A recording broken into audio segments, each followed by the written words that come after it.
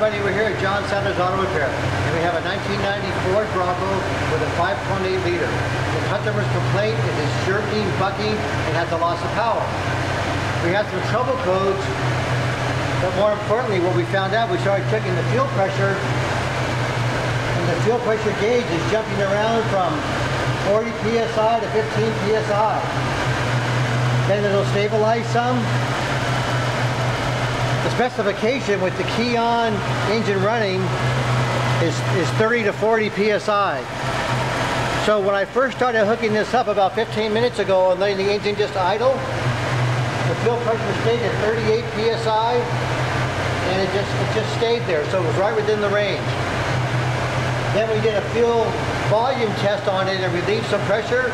Once I did that, now the needle's been jumping around from 35 down to 20, and it'll try to stabilize a little bit. So it's not supposed to be like that.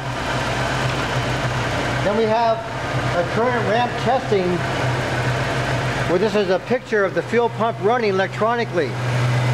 And what it's supposed to look like is this right here is a good pattern. So the pattern we have has some spikes, has some drop downs. The longer it's running, the worse it's getting. The longer it's running, the worse it's getting. Then we have another issue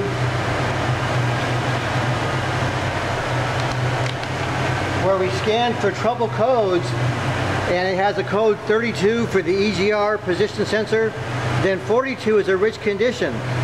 So if it's trying to richen it up, because it's running so lean, if it's trying to richen it up, that could be a problem too.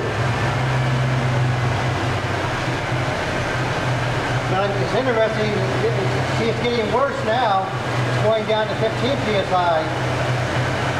And if I do a volume test where I'm going to relieve some pressure here,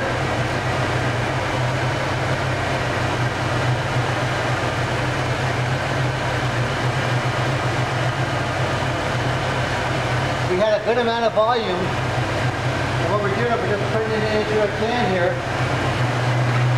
So we're showing that the fuel pump has the correct amount of volume to run the engine. It wasn't until I started doing that testing and just letting it run that this needle started jumping around like crazy like that. So it's a little tip from John Sadler's, you have to let things run for a while, start watching what they do. One thing we can do is we can shut it off and restart it and see what happens. So we'll shut it off.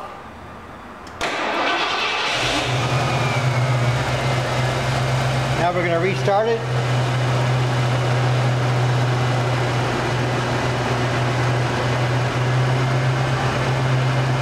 So there's something's going wrong with the fuel pump.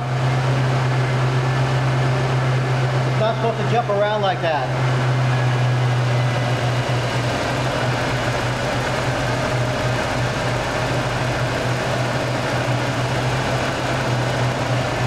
So that would explain why the customer has a problem. His complaint is he's driving it wrong. He puts a load on it, it starts to jerk, starts to buck. Another shop replaced the spark plugs, ran exactly the same. And so now it's acting up after a while with the test equipment hooked up. Getting worse and worse, so we'll just let it run for a while and see how it gets.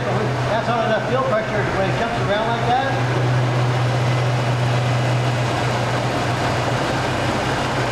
That's definitely not supposed to happen.